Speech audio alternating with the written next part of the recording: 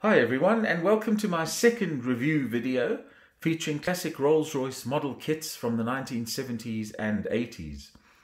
You may have noticed I didn't say unboxing because I can't unbox this one on account of what I have just finished building it.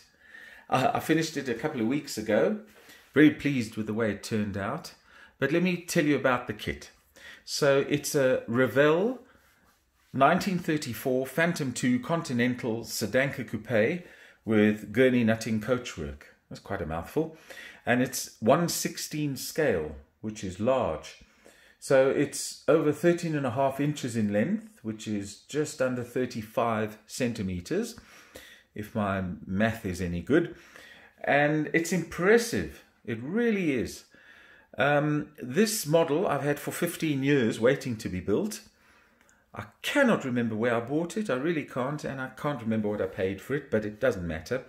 As a teenager though, I actually built this one in around 1979, 1980, and you know, it got lost in transit. When you move house, bits fall off, and eventually you're just left with a box of little bits and you end up binning it, sadly. So I no longer have my childhood version of this kit. I do have just one surviving photograph of it, in which I had painted it in white and beige, almost like the version on the box, but not quite. Looking back, I'm not crazy about that color scheme. So when it came to choosing a color scheme for this kit, I really was in three minds because I had three possible color schemes. I had a metallic blue and a very bright yellow and the color you see. So I reached out to enthusiasts on Facebook and they all without hesitation said maroon. So thanks guys for your inspiration and advice. I opted for maroon and this is the result, and I hope you are as pleased with it as I am. So this kit is a mid-80s to late 80s release. And how do I know that? Well, I don't know for sure, but I do suspect that it is a later release because when the molds and dyes that produce these models bang out thousands of them over a period of a decade, they get very tired, they get worn, and they start producing less than satisfactory moldings. And with this kit, I had quite a number of issues with some parts that had a tremendous amount of flash. Some parts were misaligned in the molding. And then I also had some issues with the chrome work, which was less than desirable. Unfortunately, the radiator grille, which I think is the focal point of the exterior of the car, was shockingly chromed. It's going to need stripping and re-chroming, which I will do down the line. But you're probably wondering then where I got this grille on the car, which is absolutely pristine. Well, I will say that I found last week online and locally an unbuilt 1978 version of this kit, and I was delighted to grab it. It arrived today and I quickly pillaged and plundered the box for the radiator grille, which is absolutely mint, and I put it on this model so that I can make the video. And down the line I will fix the other grille and put it back into the box. So I've got another kit waiting in the wings to be built. It's a really fun kit to build. I've put it on a rotating base, my Lazy Susan, out of the kitchen so that you can look at it from every angle. There is the rather impressive front of the vehicle. You can see how nice the chrome work is.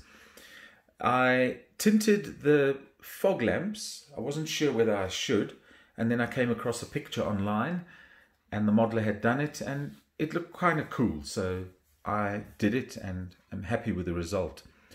I also painted the indicators and it's got lovely rear view mirrors. And then just for fun I added flag staffs and Union Jacks. Not Union Jacks, Union flags. I do beg your pardon. I should know better, being English myself. And that's just to accentuate the Britishness of the prototype. So that was just a fun add-on. The chrome work is lovely. The front bumper and then these chrome strips on the running board. Each one had to be individually applied.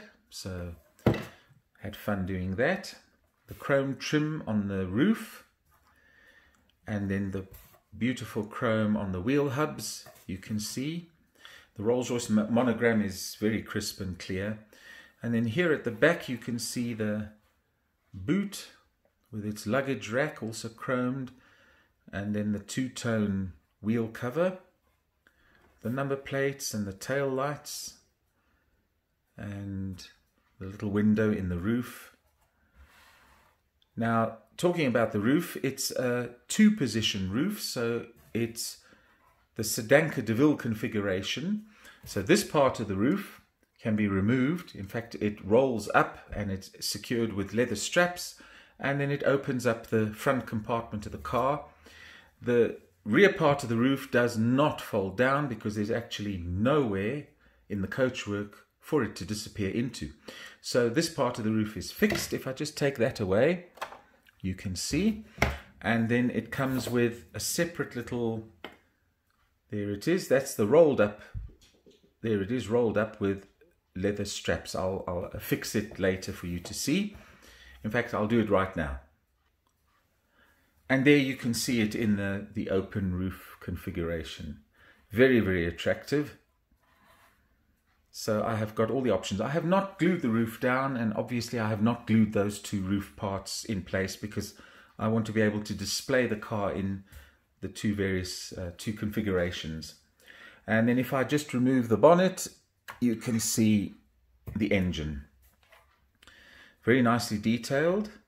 At this scale it would need to be, and so it's quite presentable. I've painted a lot of the parts that were just black, and I added some chrome detail, not chrome, I beg your pardon, copper detail. I used some copper wire and some copper paint, and the top of the engine also has the Rolls-Royce monogram, just like the real thing. A massive engine, 7.2 litre capacity, so pretty monstrous. So the engine detail is lovely. It's good to see under the bonnet. Now what I'm going to do is I'm going to take the roof off and bring the car a bit closer so that you can see the interior and what I've done to that. So I've removed one of the doors and the entire roof so that you can see the interior. I had a lot of fun doing this. What I did was I painted the burr walnut wood trim using oil colors and just sort of blended and mixed them. I added some liquid to speed up the drying process because I didn't feel like waiting a fortnight for oil paint to dry, and the liquid had the oils dry in just a couple of days, so that was really good. And then you can see I printed some carpets. Just found little carpet images online, printed them, but I added the Rolls-Royce monogram. I'm going to just zoom in so that you can see. There we go. First time I'm doing this sort of thing. So they've got the Rolls-Royce monogram. I hope you can see that and it's not out of focus. I also did the bird trim on the fascia and added the instruments, and that turned out really rather well. I'm going to do a separate video on how I do that process. And then I opted for the Bakelite traditional Rolls-Royce steering wheel. I have seen wooden versions of the steering wheel, but I thought there was enough lovely wood in the car. And then here's another feature. I'm going to just pause while I reposition the camera so that you can see what I added to the front seats. So I added two picnic tables. I scratch built them, saw the idea online and copied it to a degree because the version online, the modeler had actually hinged the picnic tables in an open position, and then you had the little cubicles, and he had even put interior lighting which illuminated them, which was really cool, but I didn't feel like going that far. I suppose with that lighting you could then read a newspaper or a book. But anyway, it was enough work just doing scratch building these two little tables with the burr walnut finish and the little chrome handles for opening them. And then I did do the hinges in chrome underneath, which you can't see, but you can get a better view of the carpets as well. So that's the interior of the car. I'll just turn it for you so you can sort of see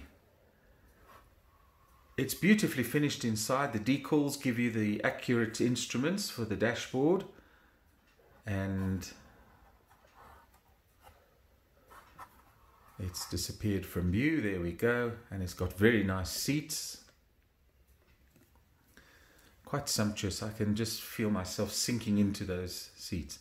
Now there, unfortunately, you can see the gap, the very nasty gap in the door. Unfortunately, I didn't do a dry run before I started assembling and painting the kit.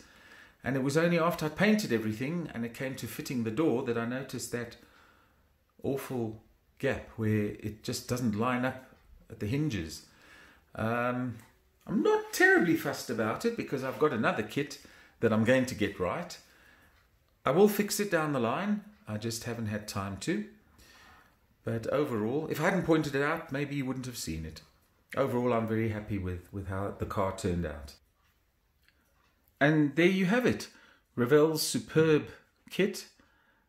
And I'm pleased that I finished it at last after many, many years. And I look forward to building the next one. And I will probably finish it off in the color scheme that is represented on the box. The classic tan over cream. I'm not sure what the colors are called, but I will source them and probably do it in that paint scheme. So until then, I won't do an unboxing, but until then, look out for the next video, which is going to feature a really unusual Rolls-Royce. And until then, cheers for now. Bye. And if you enjoyed this, give it a thumbs up.